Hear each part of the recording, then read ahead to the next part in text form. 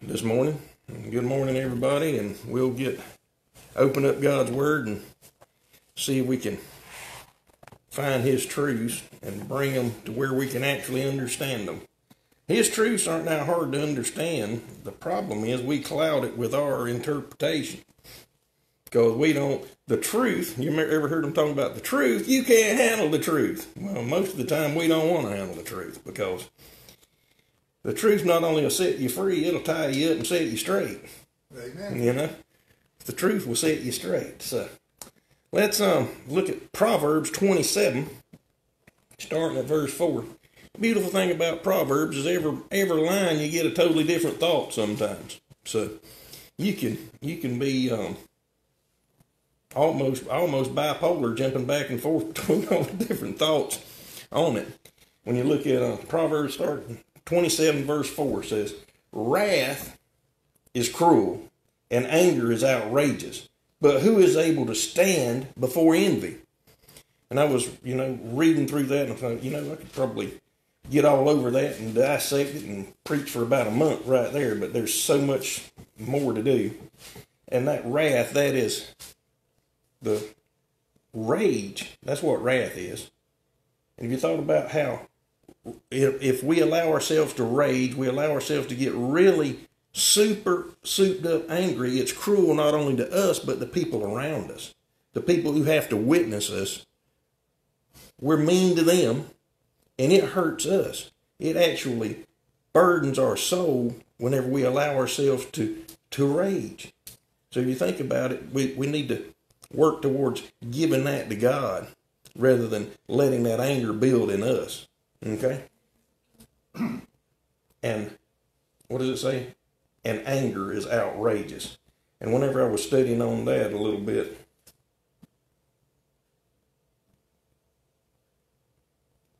lose my little spot here and get all. It says a torrent is what it says. Outrages are a torrent. It's anger is a vicious circle. It's a vicious cycle. Once you get caught into it, you can't get out of it, and you're not making any sense.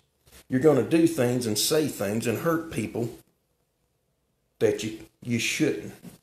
Actions speak louder than words. Absolutely. And whenever you find yourself, because I should be a poster child for it. I used to have a temper, and still do sometimes, that I'd have to deal with, that would make a rattlesnake look sweet. Okay? Only way for me to get rid of that, only way for me to deal with that, is whenever I feel it boiling up, I have to praise God. I have to think of Jesus Christ, the crucified, for me.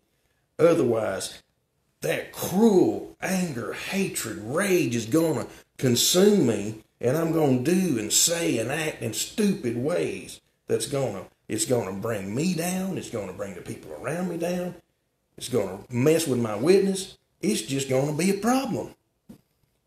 Do I always succeed? No. Do I strive to do better? Do I try to learn from it? Do I read things like this and think, God help me? I cannot do it on my own. That cruel wrath and rage will get me. Who is able to stand before envy? Now, what is the envy? That's the thing that we have, or jealousy. That's the thing that this world is full of. That is what some of the political platforms is made on, is jealousy and envy. If I can get class envy, if I can get you mad at him, then I can do whatever I want to and get away with it.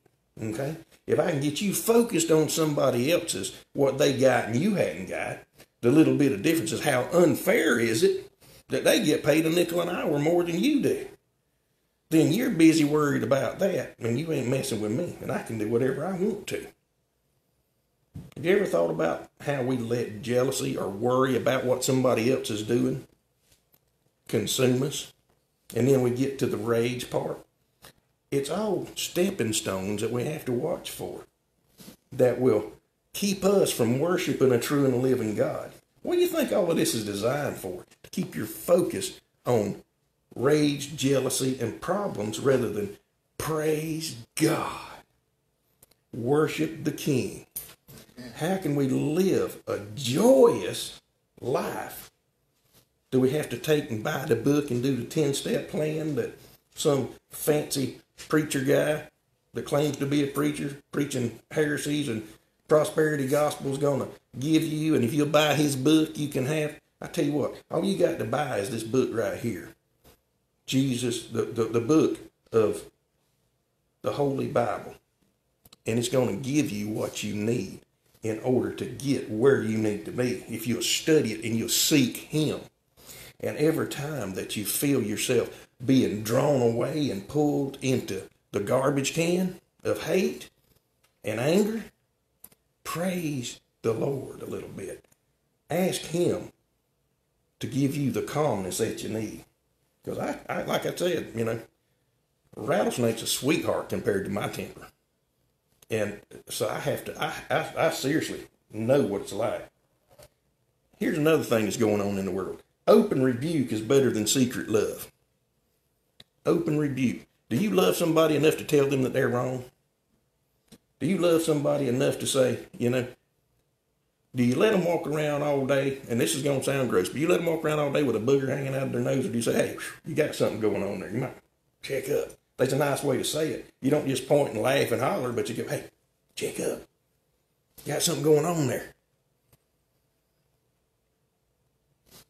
And I was thinking about this secret love, better than secret love. I'm thinking about all of the people who sit and say nothing to people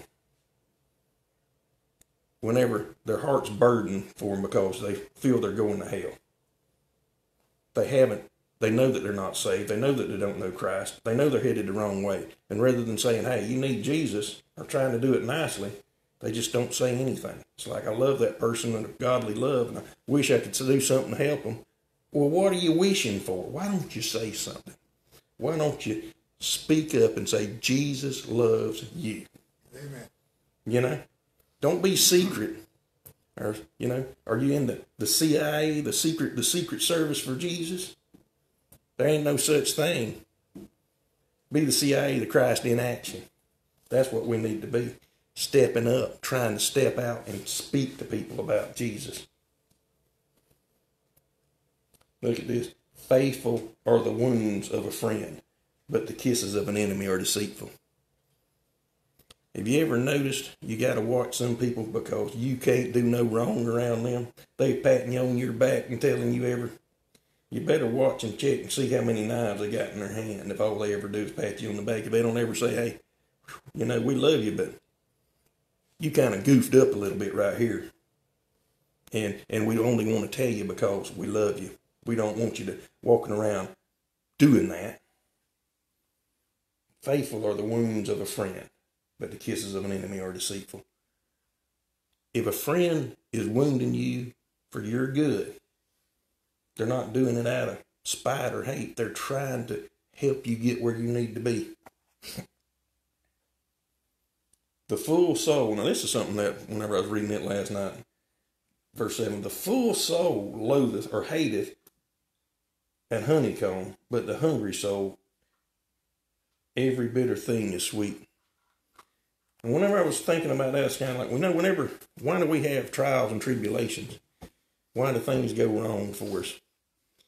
And whenever we're fat and full, we're not worried about anything. We throw things away. We're wasteful. We're even wasteful of people. Whenever we got plenty of friends and plenty of things, we're not tender-hearted and loving like we should be. We're not really empathetic and worried about anybody else. We'll stomp all over somebody or throw them away if we're fat and full.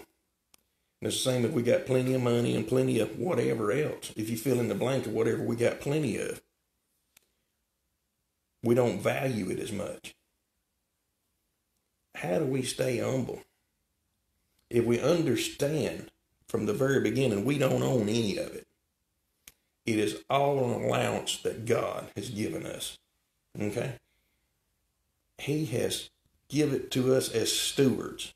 And if we're good stewards of anything, rather than stomping on it, wasting it, how many gifts has God given us that we wasted? That we didn't, we didn't take the opportunity. He gave us a day, a full day, woke us up alive, and we didn't tell anybody about Jesus. We didn't share his love with anybody. But we got our family that loves us. We got our church family that loves us. But we're not worried about trying to love nobody else. But those who are downtrodden, who've been run over a few times, have the more loving hearts usually because they're still there. They remember the pain of being run over. And they want to reach out and help. More than those of us that, haven't had anything bad happen lately. It just boggles the mind sometimes how we forget so easy what God's commanded us to do. Let's look at 1 John chapter 3 for a second. I had a lot more written down here, but I don't think we're going to get to all of it. 1 John chapter 4. 1 John chapter 3, verse 11. For this is the message that ye heard from the beginning, that we should love one another. Love one another. The world tells us, forget everybody. Do your own thing. Be about your own business. Do it all for yourself.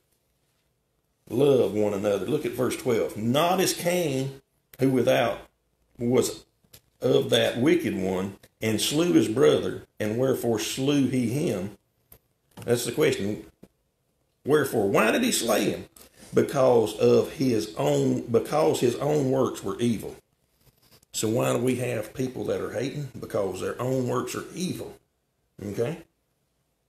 And his brothers were righteous.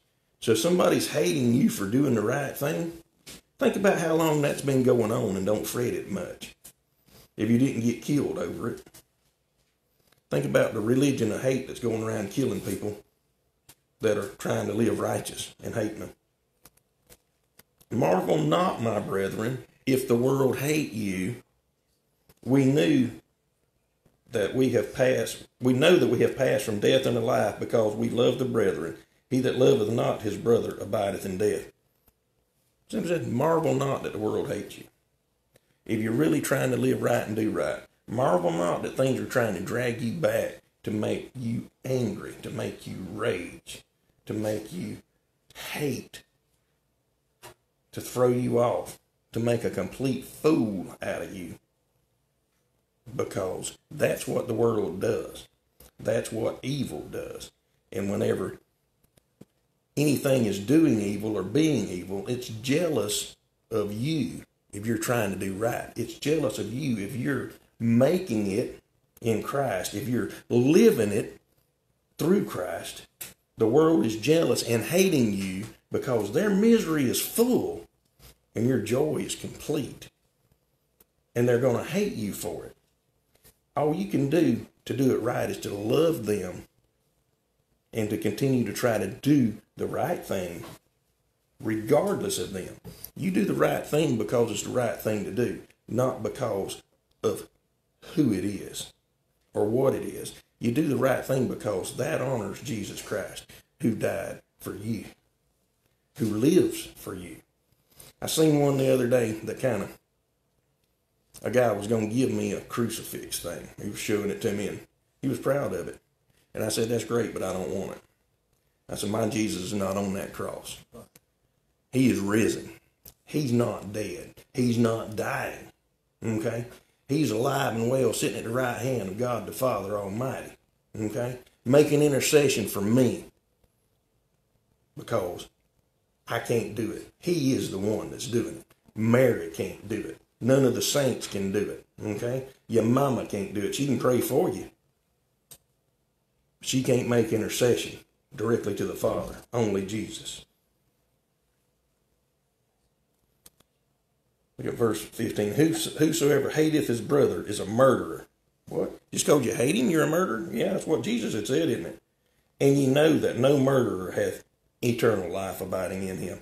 We can't hate with that complete hate that just goes on and rage and rage and rage and rage. We have to give it to God and get rid of it.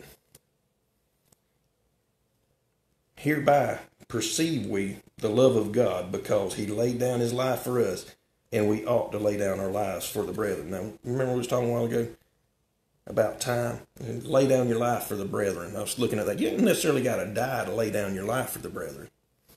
What do I mean by that? We can take a little bit of time and visit somebody. We can take a little bit of time to talk to somebody.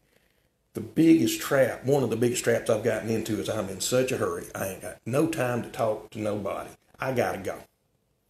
I got things to do. I got things to get done. I've got stuff to do. I can't sit here and just jaw jack and just enjoy your company and love you and with a perfect godly love and uplift you. How much time have I wasted and how many wonderful people have I stepped on because I didn't have time? I've thought about it a couple of times. My own grandpa was just wearing himself out trying to spend time with me back when I was in my 20s, and I was too stupid to know it. I wasted days and days that I could have spent with that man. Had an uncle that was the same way. He wanted to spend time with me. And I don't know how many times I hurt those two wonderful men's feelings because I was an idiot in a hurry, wouldn't slow down, trying to make it. What am I trying to make? Where are you going to get to? It's all useless if you don't have God's love. If you waste it all, if you don't share God's love, you're wasting your time, busting it, trying to get somewhere. Do need to work hard. We do need to work hard. But why don't we lay down some of our life and spend it with people who truly love us? Spend it trying to share God's love. Same thing with my little nephews. I looked around, they was grown. And they was nothing like them wanting to hang out with Uncle Johnny a little bit and us playing. They was 7, 8, 10 years old. Next thing they're grown and got kids. What? Waste your time. Waste your life. Lay it down a little bit. Give it to God and love the people he gives you to love. Share that wonderful godliness. Don't blow it, you know. It's so easy. It's so easy to miss it. I was thinking about Galatians. Let's go to Romans for a second. We might wrap it up in Romans. We might just skip Galatians today. Romans chapter 6. As we was talking about a while ago, different things on there. Romans chapter 6, we was talking about sin. What shall we say then? Shall we continue in sin that grace may abound? Because you know some say, well, you're saved, you can go and do whatever you want to.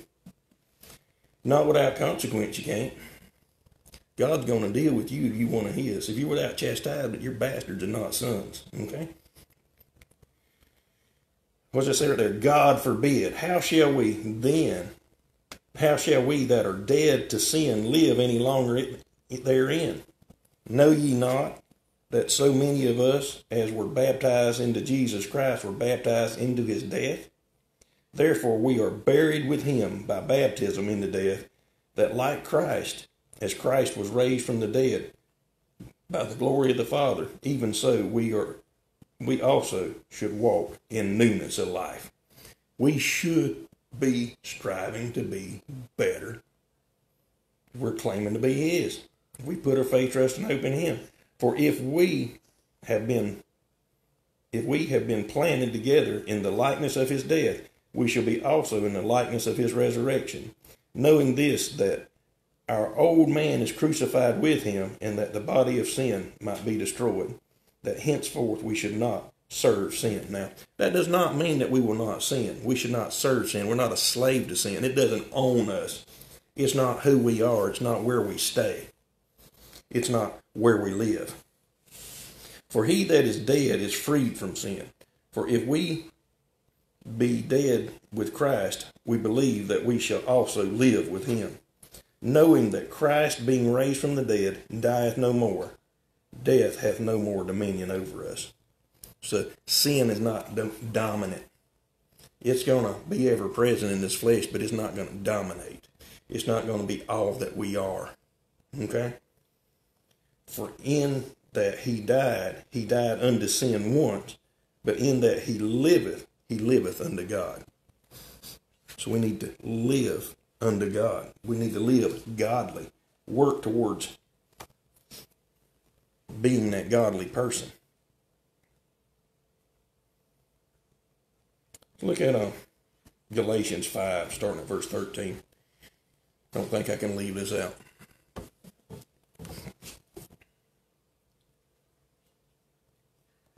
Galatians 5, starting at verse 13. For brethren, ye have been called unto liberty, only use not liberty for an occasion to the flesh, but by love serve one another. Kind of the same stuff I was going over, says it over and over and over. If something is really truth, a true little nugget of truth you're going to get in the Bible that God really wants us to know, it's in there 3, 4, 5, 6 times usually. It's not in an obscure half of a verse that you have to put with another half and you have to add together and divide by 3 in order to get. For all the law is fulfilled in one word, even this, thou shalt love thy neighbor as thyself. Take time. We got to take the time.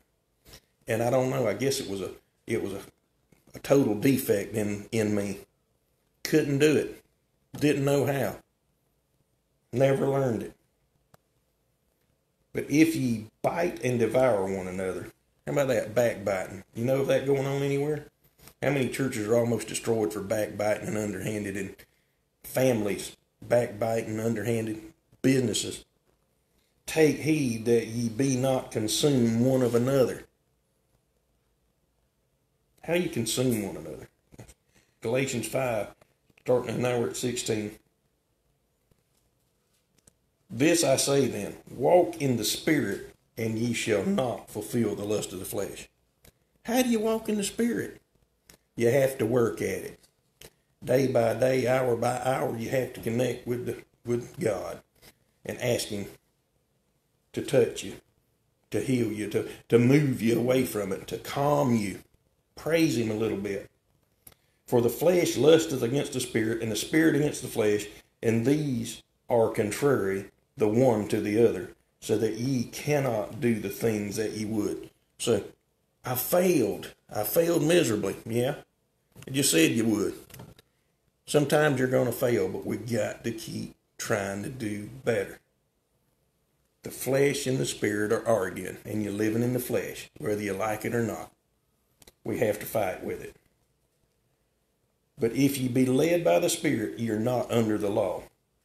Now the works of the flesh are manifest, which are these: adultery, fornication, uncleanliness, lasciviousness, idolatry, witchcraft, hatred, variance, emulations, wrath, strife, seditions, heresies, envyings, murders, drunkenness, revelings, and such like, of the which I tell you before, as I have also told you in the past, that they which do such things shall not inherit the kingdom of God. So what does that mean? They which do such things shall not inherit the kingdom of God. Those who put their faith in those things. Those who put their trust in those things. Those who are living that life continually. They have not put their faith, trust, and hope in Christ. Okay? They're putting their faith in all of these things, in all of these witches and all of these things. Humanism. Worshiping politicians. There's just so many things that people worship other than a true and living God. They're putting their faith in other than Jesus Christ, the crucified and risen. But the fruit of the Spirit is, now let's study these so we'll know. Let's hunt these down. Because those others, we know, you know in your heart what's bad. We ain't got to study that. What's good? The fruit of the Spirit is love. We went over that. Not sex, it's love. There's a difference. Joy. What is a joy? Peace. Long-suffering. Gentleness. That's stuff you got to work at. Goodness. Faith. Here's the one that always eats me alive. Meekness. Meekness isn't weak, it is slow to anger. Oh boy, How do I slow to anger? I have to put a long fuse on there. I have to douse water on it. I have to pray over it. I have to praise God. I have to do things in order to be slow to anger. Temperance. And that temperance, that's self-control. Let me double check on that. Check my notes. That's self-control in it.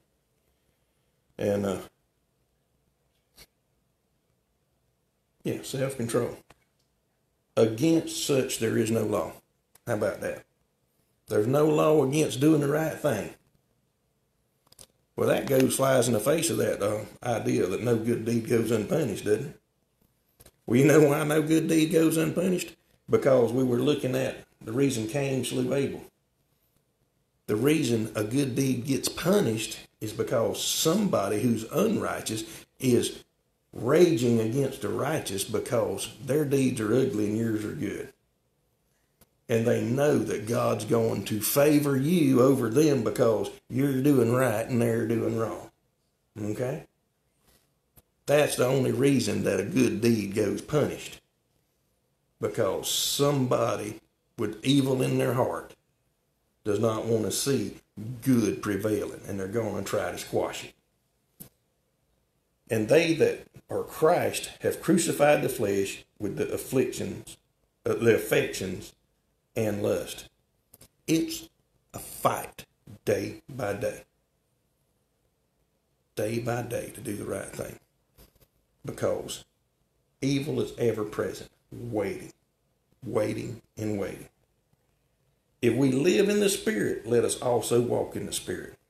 You know, I found that if I make sure that every time I get up in the morning, I sit up and I say, thank you, Lord, for this day, and please protect me and guide me through it. Start off with that, rather than, grouch. You know, there's been times that, way back in the day, and reach over and start the day with a cigarette and hunt for coffee. None of that is going to get you in the spirit of good. Okay? Let us not be desirous of vainglory, provoking one another, envying one another. How many folks these days want the vainglory? I want everybody to honor and praise me about what a great message I've done, what a great man I am, how good I am. No, I don't want none of that. I hope that something that I say touches your heart and makes you gives you a clue of how to get closer to God. We're not to envy one another. Brother Al got a fine diesel truck. I like it. I love Brother Al. I'm glad for him. I'm not like, oh man, why don't I got no diesel truck? Because it ain't time for me to have one. If it gets time for me to have one, God will make sure that I get one. Not envying one another. Be proud for him. Be thankful that God blessed him.